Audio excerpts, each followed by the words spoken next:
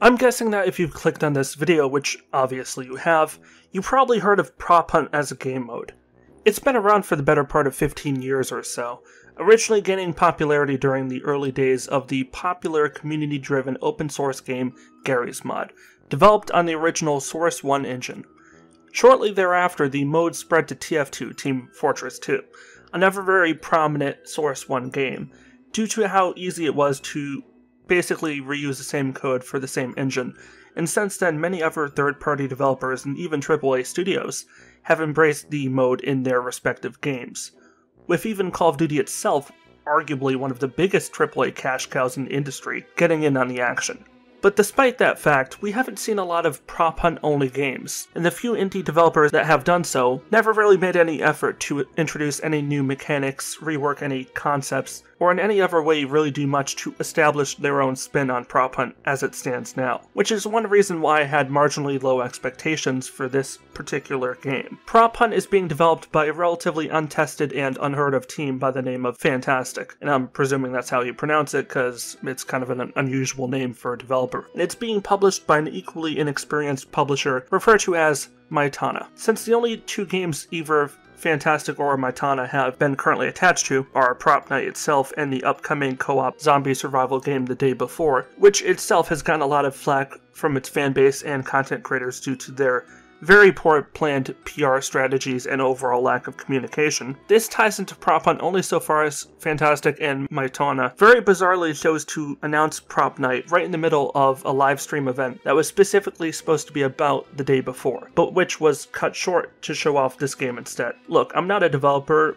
I'll readily admit that, but for the better part of a year I worked as the junior member of the PR team of a small company, which doesn't make me an expert at all, but it does give me a bit of insight into how this process works. Writing up PR releases, working on promotional videos, that kind of thing was my field, the digital side of things. Even with my relatively short time in the field, I can tell you flat out that hijacking your main event that's supposed to be about one specific product by instead pivoting to an unrelated product, one that doesn't directly correlate with what your audience has come to expect, it's not exactly a great winning strategy. And I know some people might say these guys are developers, they're not PR people, so get a PR person. Figure this stuff out to avoid future PR disasters. Because right now, both companies seem to be actively seeking out these PR potholes every opportunity they get. But while the announcement might have been only slightly short of a disaster, at least in terms of timing, it did come with one particular upside. As soon as the trailer went live during the live stream, the developers concurrently released a weekend-long open beta on Steam, allowing anyone who was interested to request access to the beta via the game's new Steam store page. So I said to myself, what the hell, and over the course of 2 days, I jump in and play. And I'm not gonna lie, it's not that bad. In fact, honestly, I had a pretty good time, which really surprised me. So let me start off with one of the first things you'll probably have noticed already. The art style is really cartoony and gives off a bit of a Hello Neighbor or Fortnite vibe. I know I myself was definitely often being reminded of Secret Neighbor in particular. It's alright at best. I wasn't very impressed with how they went about designing the character models. All of them look very generic and forgettable, although the animations do have a bit of flair to them, which does help offset the lackluster character models themselves a little bit. Now, the gameplay itself will likely prove to be very familiar to those of you that have played Dead by Daylight before. While most asymmetrical multiplayer games all follow similarly contrived gameplay formulas, Propnight here goes out of its way to clearly identify itself as an almost one-for-one copy-paste of Dead by Daylight. And when I say that, I genuinely do mean that. Whether you love this game, hate it, or are indifferent to it altogether, you have to admit that if you remove the prop hunt element from the equation, you're literally just playing Dead by Daylight in a more colorful but less memorable map. But we'll get to the maps in a minute. Currently in the game, there are about half a dozen playable survivors, and I believe 4 playable monsters. Personally, I played mostly as the monster, but I did also put in a few matches as the survivor to get a well-rounded opinion. Let's talk about survivors first, shall we? Once the match starts, the players on the survivor team have a clear set of objectives. Repair a number of power generators scattered across the medium-sized map, while the monster attempts to hunt down the survivors one by one and attack them until they get knocked down, at which point the monster will pick up the survivors one by one and bring them to one of the multiple restraint chairs located around the map, at which point the player in question is completely incapacitated, requiring one or more of the other survivors to go rescue them within the following 2 minutes or so. effectively creating a centralized, one-sided metagame of capture the flag. If the other players manage somehow to rescue said player, the player is freed, but if they're later recaptured by the monster, the rescue time window drops to about a minute. And if the player is captured a third time, they're immediately killed on the spot and forced to remain a spectator for the rest of the match. The problem is, spectators are in some ways even more useful than an actual living player, as they still retain full access to both voice chat and text chat, and can quickly alternate between different spectating cameras, allowing them to essentially guide their living teammates, providing the survivors an additional advantage. Personally, I don't think this is good for the long-term future of the game, as it creates serious balancing issues. The biggest advantage of the monster, the killer, if however you prefer to identify them, is their ability to pop out at you out of nowhere and completely throw a wrench into your plans. If spectators can just openly tell you at any given point where the monster is, who they're disguised at, where they are even when they're invisible, etc., it all effectively handicaps the monster in every possible way. Also, it doesn't help that some maps are very open and brightly lit, like the farm level you'll see a lot of in this gameplay, since it was one of only 2 maps featured in this playtest, making it all but impossible for the killer to disappear out of sight for even a brief span of time. As this is a beta and not the full game, the amount of content on display here does not in any way match what the full game will likely hold when it releases next month on November 30th. And I don't really expect a beta to contain all the good stuff anyway. That said, based on what is here, I do have other concerns. The player base itself is very hit or miss. I've had several great matches with other goofy, fun-loving players who enjoy just messing around and getting the objectives done. And I've played with other players who just want to keep things straight and only do what the objective says with no deviation. And that's fine too. But I've also had several other matches where the other players on my team were hella toxic. And I don't throw that term around lightly. I wasn't really all that bothered personally because I've been on the internet long enough where you'd have to try pretty damn hard to really get under my skin, but it definitely would have been nice if I had more tools at my disposal to adapt to situations like this. Personally, I think the game would have greatly benefited from introducing a community-like reputation system, similar to games like Overwatch, where the more well-behaved players can have clean, fun games, whereas the more toxic players get thrown into matches alongside other equally toxic players. Why not? Just go full Canis Canem with it. Another addition I would prefer to see by the time the game launches next month, as I think it would be far easier to configure in the weeks between now and then, is to allow players to be freely able to mute other players, as well as be able to enable or disable the text chat at will. As both a content creator and player, there are times when I don't necessarily always want to see what people are saying, if you understand what I mean. This is the internet after all. Finally, as far as communication improvements go, I do think this game would greatly benefit from reworking the current voice chat system from a global one to a more proximity-based system. In a game all about stealth and communication, it makes no sense for the killer to be able to overhear the survivor's whispered voice chat conversation from the opposite side of the map. Also, going for the proximity voice chat approach would greatly change up the gameplay dynamic for survivors as well. Do you stay banded together within range of voice chat and move around the map more slowly in a pack, or do you risk splintering off individually or in duos, and risk running out of earshot of the other players? As far as technical performance goes, the game seems to be very well optimized. I observed no noticeable frame drop or screen tearing, nor any other noteworthy issues so far as other visuals were concerned.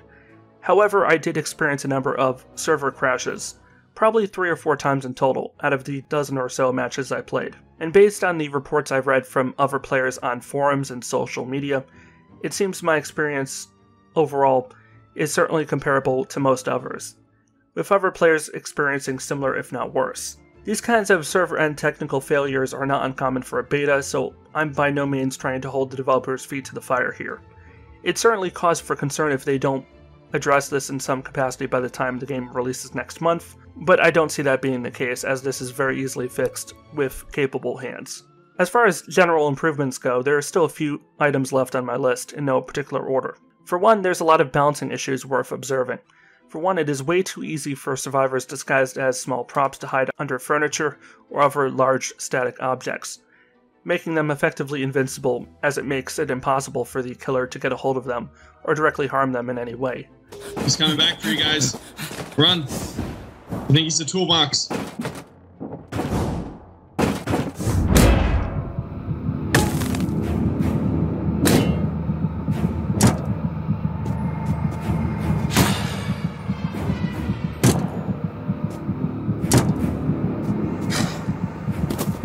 setting aside any possible AoE damage cooldown abilities the killer may have access to. Another minor critique is that the QTE that plays out as you're repairing the generators is way too generous once you get the hang of it. I definitely feel it could have been a bit more punishing, with the window of success maybe narrowing every time you successfully complete one hurdle.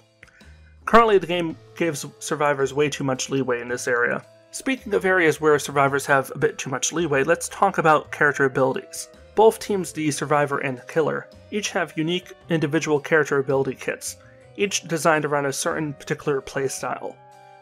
You've got a survivor who's basically a medic and can heal other players. You've got another survivor who builds barricades that can block doorways and slow the killer down by preventing them from entering the room until they first destroy the barricade, etc. But on the flip side, the killer also has their own abilities and playstyle.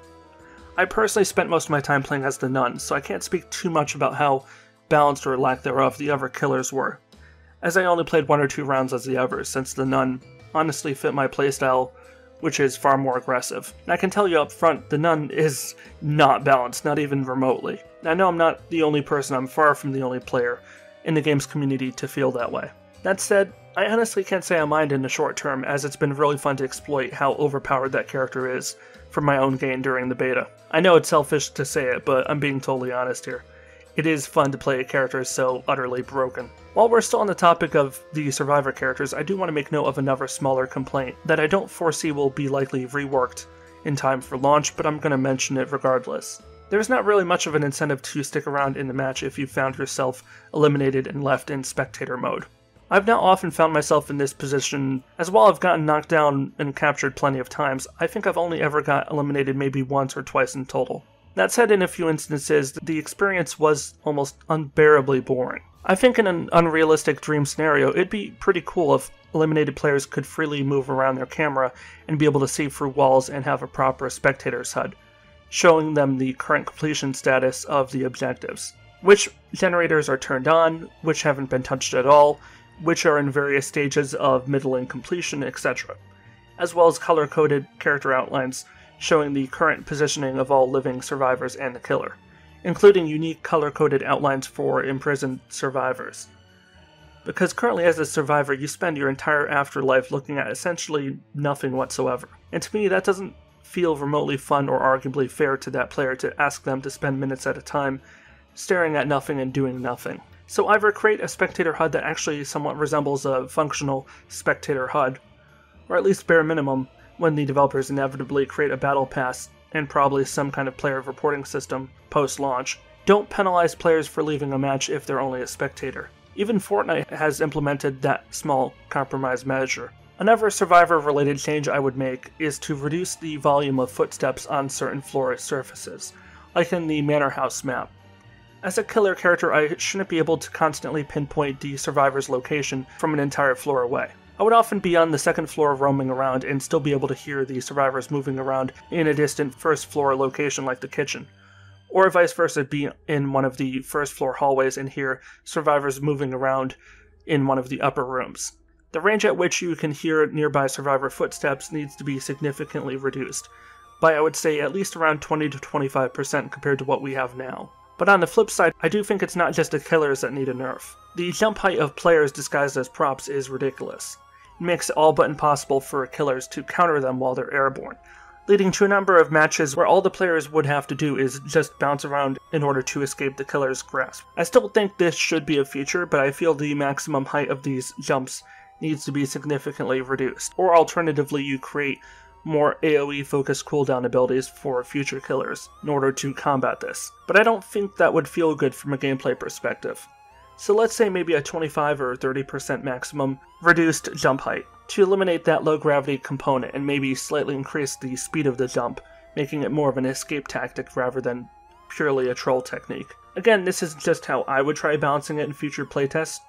The aforementioned proposed numeral percentages don't matter so much to me as generally illustrating the need for some kind of rework. Moving on, there's been some contentious deliberation within the game's community about what price the game should be listed at, and whether the developers should even charge anything for it at all. I've seen arguments ranging to both extremes, where some players have advocated for a $50 or $60 price tag, and others have demanded it should be free and without monetization. Most players have seemed to accept one of two moderate positions. Either a flat $20 or $30 price tag with additional DLC down the road, or a free-to-play live service model with cosmetic DLC in addition to Survivor and Killer DLC packs, and maybe a Battle Pass on top of that. Personally, I'm more or less fine with either option. If I had to pick between the two though, I'd lean more in favor of a low $15 to $20 price tag with maybe a seasonal Battle Pass option. Of all the live service monetization gimmicks, I'm generally most receptive to Battle Passes or item shops, presuming they just offer cosmetics, and not anything that offers an inherent pay-to-win advantage over the opposing team for those that unlock it. In the coming weeks, I do expect to see more open communication from the developers in terms of better detailing what changes we can expect to see between this beta and the game's launch, as well as new screenshots and video footage of some of the other currently unknown maps that we can expect to ultimately play at launch. And in general, I think the developers could do a somewhat better job of communicating to the more casual player base their intentions moving forward. Posting updates regularly in their own Discord page is one thing, but the problem is that only your diehard fans are really going to join your game's Discord group in the first place, with even fewer going on to become consistent, active participants. And while I don't believe developers should only have to cater to one side or the other, I do think it's more than reasonable to accept the singular universal truth that it's of far more importance to try to reach out to newcomers and the rest of the silent majority, rather than continuing to preach ad nauseum to the choir. You have to give this larger, more silent group their due as well. Otherwise, the game in question will ultimately find only limited short-term success at launch and be plagued with long queue times, as simply having the Discord community on your side alone won't be enough to sustain a healthy-sized online multiplayer community. Overall, I'm definitely interested to see where this game is headed moving forward. I think if they fix the above areas I mentioned and make the recommended changes, or something very similar, the game has great odds of retaining a decently sustainable player base for the foreseeable future. And on that note, that's where I think I'm going to wrap it up for today. As ever, if you enjoyed this video, be sure to click the like button, and comment below what you think of the game. Comments really help my videos get boosted in the algorithm. And plus, I read and respond to nearly all the comments I get, so even if you just want to drop a comment just to say hi or get my opinion on something, even if it's unrelated, I'll be more than happy to talk with you there. Likewise, subscribing and clicking the bell really helps. I know it's cliche, believe me, I know, but the YouTube algorithm is a pain in the ass to deal with, so doubly so as a small channel. This is WarriorDan signing out. Stay awesome everybody, stay safe, and peace out.